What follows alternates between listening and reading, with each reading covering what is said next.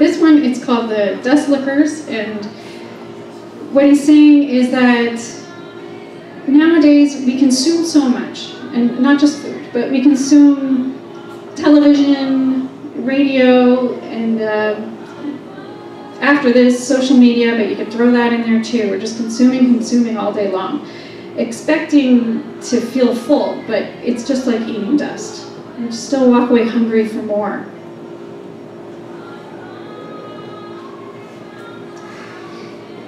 In this image, we've got,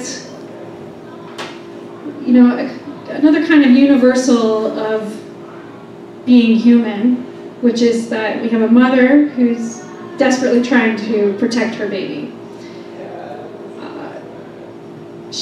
Her one eye is obscured over here, but this one looks incredibly worried and concerned, like you're going to be taking that baby away.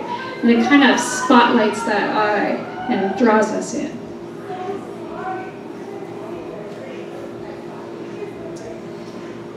He also feels persecuted by the Norwegian government over taxes, and they've threatened to throw him in jail and things like that. So he, you know, you might say, here's the woman again, and she's fleeing, she's crossing the border. That might be a representation of himself, actually. Holding that baby, what's that baby? Kid chart. Well, that's a baby, not her belly? Yeah, the woman's holding a baby. Okay. And she kind of looks like Odd Nerdrum, too. Yeah, it does. Okay, so this is the very last artist I'm going to look at today. I'm sorry we've gone over time a little bit. But his name's Vincent Desiderio, and in this image, he's given us hundreds of art history books that are all open. And in the same sense that Odd Nerdrum was referencing the dust lickers and our consumption of everything, here he is referencing his consumption of art history. So these are all his books. I mean, I can see some of them. Here's Vermeer's Girl with a Pearl Earring here. I know it's kind of hard to tell because it's so small here on this screen. But, so, it's kind of his critique of what he calls cultural bulimia, our compulsive consumption of images that only leaves us hungry for more. And it's also a comment on the predicament of painting in the 21st century. So faced with such a plethora of styles, how is it possible to create something new, something distinctly relative to our own time? This is a painting of himself with his son, who is disabled and on a respirator. It's an uncomfortable family scene. He's really led us into something that's deeply personal. But it's not uncomfortable in the way that Fischl is. Remember those kind of domestic scenes where, you know, the man is consuming the boy. It's not that kind of scene.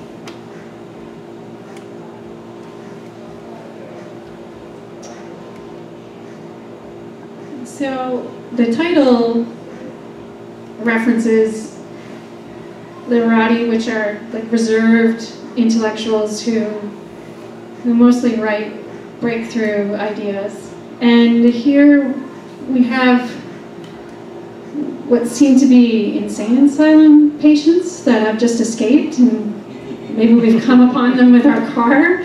So, I mean, literati could reference, you know, being free, being liberated, or maybe they know something, or their madness actually gives them more clarity than what we have. It's like a Ken Russell film.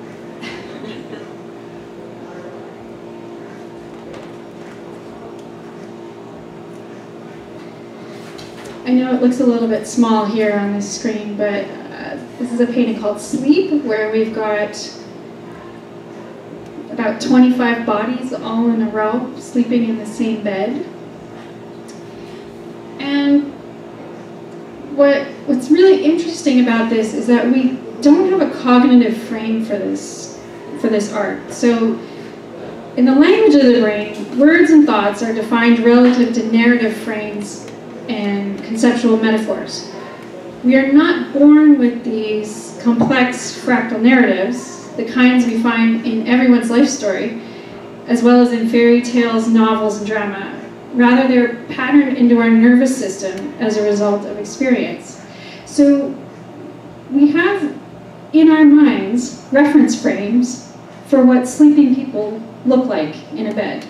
And it's never 25 people. We don't have a reference frame for this. So it really throws us off.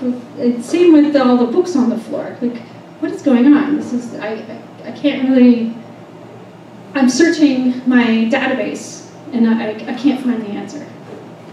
It reminds me of one of those Roman catacombs where you see skulls right one next to each other, except these are still living bodies. Yeah. Well, from here, without my glasses, it looks like a mass grave.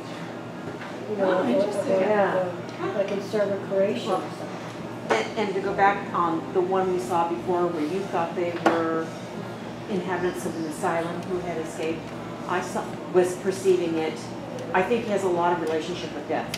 And I was seeing that as newly liberated of their earthly bonds. Newly liberated of the earthly bonds? Yes. Interesting.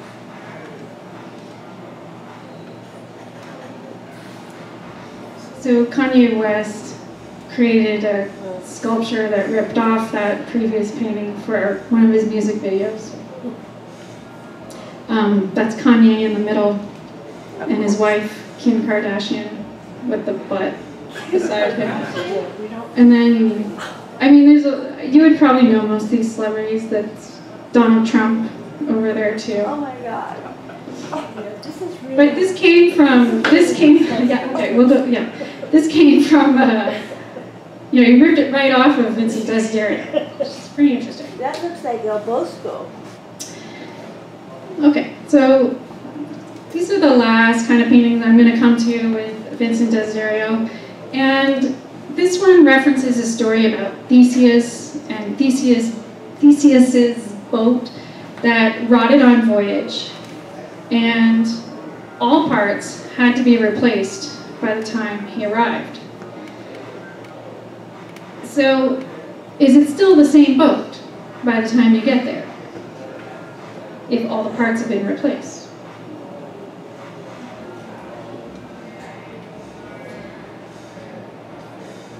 So we see him, this is the same Theseus image, but it's becoming more and more abstract. And it's even referencing Jackson Pollock's work. wow. And so what he's saying is we should not react negatively to abstract work, like what Roger Scruton, that conservative philosopher, is saying, because it's our history. This is what we have to work with, so let's build upon it. Let's use it. So, oh, that's you. I just want to conclude and say that representational art is not the only kind of art being made today. I know I just gave you a ton of it right at this moment, so it may seem like that's the only thing going on, but it's not. There's a really large sea of different kinds of conceptual art, installation art, all kinds of things, all over the board. But what we can use representational art for is to give us a narrative once again, which people seem really starved for in their art.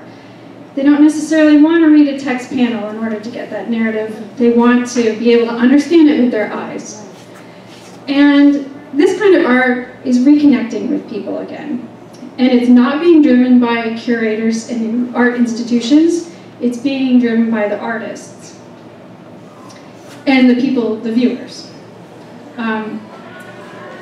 There's been a modern art bias against representational art as being old-fashioned and stuffy. But as we've seen with these artists, it's anything but conservative. I mean, look at Odd Nerdrum's painting of himself with an erection. You can hardly call that conservative.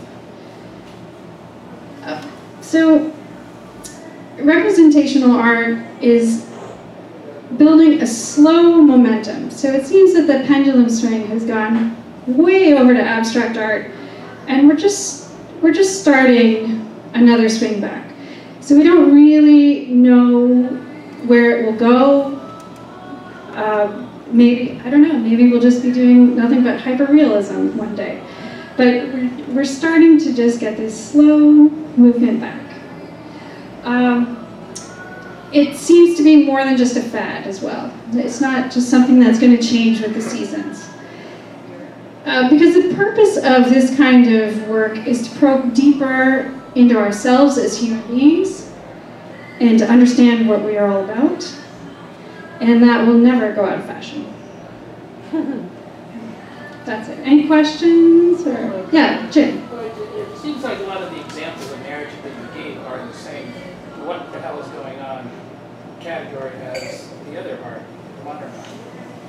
And it would require a text pen to explain. Do you feel that some of this narrative art that I've shown you from today is not understandable as well? I thought that's how you were I didn't get that. Oh, well, I mean, sometimes I don't exactly know what is happening, but my mind is constructing a narrative for that image, and I find that kind of satisfying. So it's more of a thing that you can get something out of. I'm free to make up whatever that narrative is. I'm just thinking that the thing that everybody didn't like, or the thing that might be a bra or a saddle or whatever. I mean, you could look at that and also make up something. I suppose you could, yeah. Yeah, we did. Some people said it's a bra, some said it's a saddle, some said it could reference this or that. Yeah. Yeah. I have a question for the artist. For Elliot? Elliot, yes. When you did Les Mademoiselles d'Avignon, did you purposefully eliminate all signs of cubism? I did, more or less. I actually took Adobe Photoshop and I took the original painting and took my photographs of my models and superimposed them over the Picasso and then morphed them so that it, as closely as possible within the realm of possibility, would superimpose the Picasso so that I had the same composition, the same distortions to some extent. But I got rid of the angles and I made it more naturalistic. And I had to make a call on, I don't go in for photorealism usually, so I had to make a compromise between the two, considering the distortions of things. And I've always liked the rose period, so I kind of settled on that as an intermediate style. Did you have a sense of the temporal phenomena going on in Picasso's Les Mademoiselles? I don't know. We were discussing this in the break, and it's a big discussion, but I think a lot of that was more arbitrary than what they, at the time, made it out to be. And so I think that it was well, there was a lot of industrial age depersonalization happening with figures and idealization of the sort. And I think that was part of what was happening. Okay, maybe I'll Very just... interesting, yeah. It's getting kind of late already, and we've gone over time, so maybe I'll just take one more question. But I also want to say that we're going to do a discussion on this at a later date during the People's Dialogue, right, which is the... March 15th? Yeah, March 15th, 5:30 at Rendezvous, just off Belmont. And we're going to talk more about representational art and get more into a discussion there. But if maybe just one more question, and we'll kind of try to wrap it up. That was my question. Based on your research, did anything stand out to you as a reason why representational art? So she's wondering, in my research, why I think that representational art is making a comeback. And I might just say the sheer amount of it. I see so much of it, and I look at a lot of art. So. More the motivation to create it. Pardon? I think I meant more the motivation to create it. What's the motivation to create representational Did art? stand out to you? Did you come across anything where you thought, Well, this is what I'm thinking about? what I think is that people have, despite the lofty goals of modern art to create an art that's neutral, that's accessible to everybody, what's happened is an elitist art has come out of that. People don't really understand modern art when they go look at it in a gallery. And so, because of that, there's been a kind of a need for an art that speaks to everyone, not just art world insiders. So I think that would be the motivation behind representational art, in that we all see things in the world and we can understand them. Don't you think, though, that's also a tool of the artist needing to survive? That quite often artists will adapt what their subject matter is, what their technique is, because no one artist I know only works in one particular style, but we adapt it because that's what galleries are looking for. So when the galleries are saying, well, you know, we really want landscapes, you start going out and doing more plein air. Right, so is it a viewer-driven art or is it an artist-driven art? I think some of it is survival. All right, shall we call it a night? Thank you.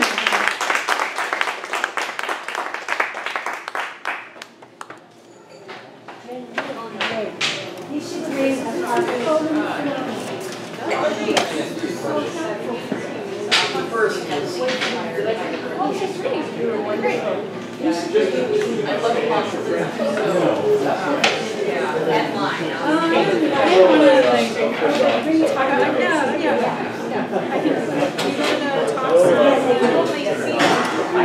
I never go to sleep for the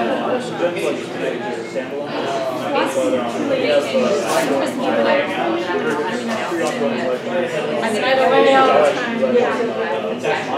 Yes, yes. Thanks. Yeah. I don't have time.